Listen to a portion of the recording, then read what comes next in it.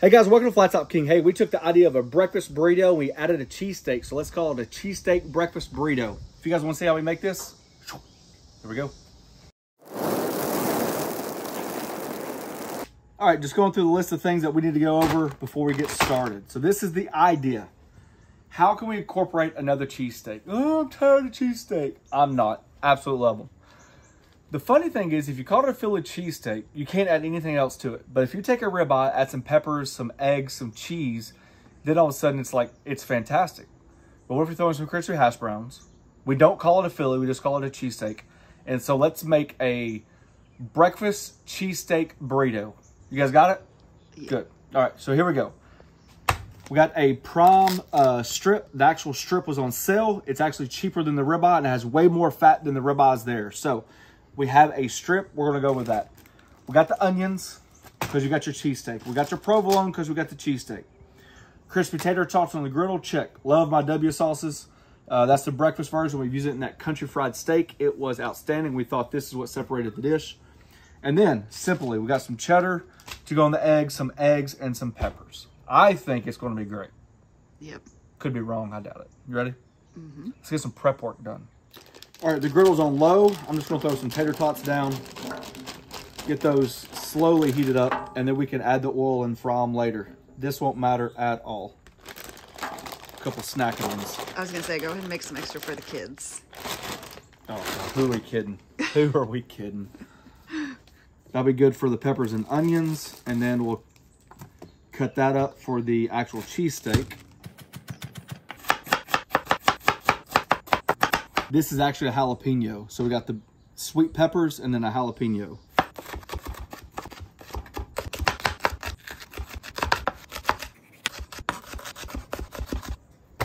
Grains are running this way, and then they sharply change. So let's just take that out right there.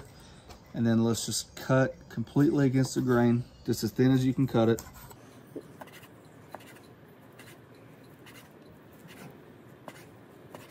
I'm just trying to trim some of this fat out. Obviously, fat is flavor, so I don't want to get rid of it. But instead of throwing it away, we're just going to start letting it render out inside the potatoes.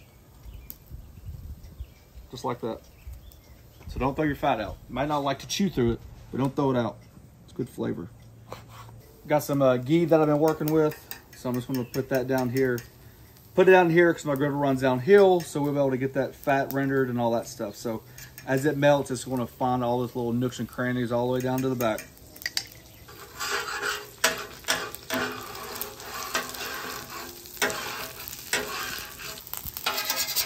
Basically, all I've been doing is just rotating the tater tots back and forth. Just trying to make sure we get some crispiness on there. I think the crunch factor might go a long ways inside this. So I'm going to start those onions to go inside the cheesesteak because I like my onions to be done just a little bit more. Keep those separate. And then this is going to be the vegetables for the eggs.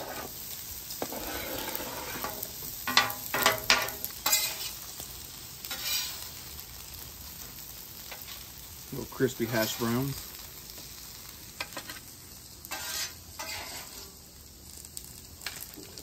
Still got that fat on there, rendering some out. We turn the griddle on low. Take a little bit of that, smash that, because it's got a little bit of that grill flavor in there. Not much. Give it a little shake that, mirror those flavors. Notice no extra oil, you won't need it. It's got a lot of fat in there to begin with.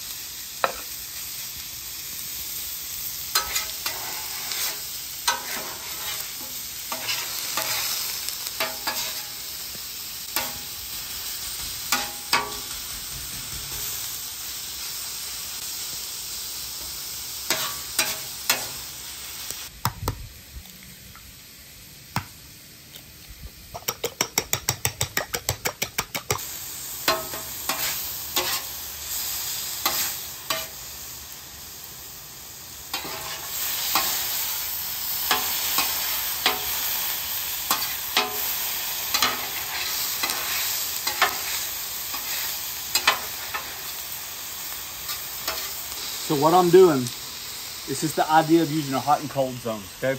This side of the griddle's still on. This side of the griddle's still off. But I'm just letting that residual heat come back up, finish that steak. I don't want to overcook it. I want to keep it as juicy as possible. So allowing it to cook on that low heat is going to do that. Just a touch of seasoning. A little bit of butter in those vegetables.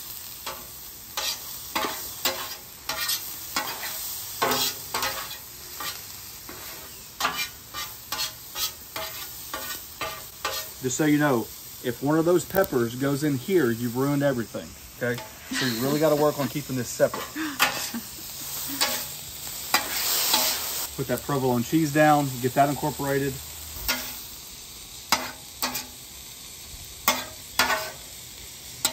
All right, we'll completely move that over. I got a piece of cheddar cheese. Break that up, put that on top of here, because once it hits the griddle, it's going to happen pretty fast. I'm just trying to pre-grain. I'm not going to season the eggs. I think everything has been seasoned pretty much pretty good so far, so I don't think there's any reason to over-season.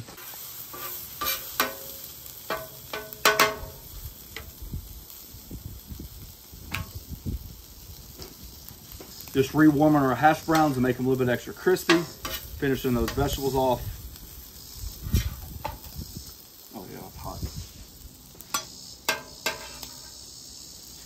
Notice how I just drug that butter? Watch.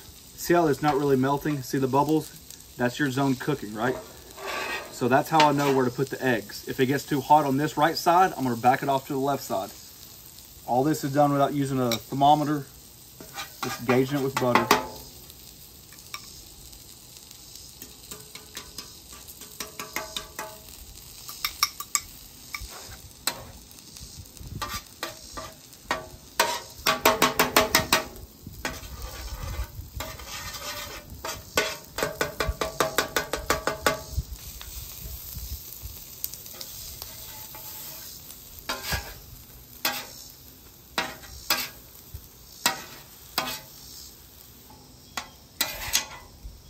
Get that cheesesteak.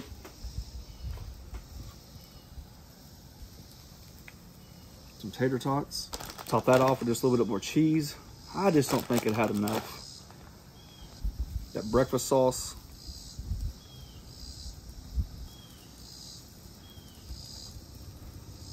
Those eggs. Golly, that looks like a breakfast of champions. Absolutely. It ain't gonna work. Will it work? No way. Too big? Oh, yeah. Oh, it'll work.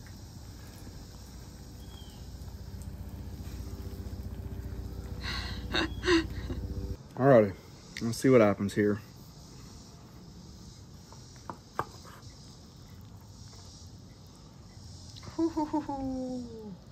Golly. Probably not a good chance of this staying together. I definitely overstuffed this bad boy, but isn't that what food is all about? So, at least if I can get the first bite down. And then you gotta feed me a bite.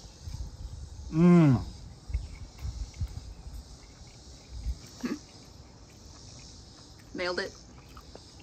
Any excuse you to order cheesesteak, crispy tater tots, kind of got a little soggy, but you understand the idea. The sauce adds the vinegar, almost like the idea of a hot sauce, the cheesiness, the creaminess, the eggs.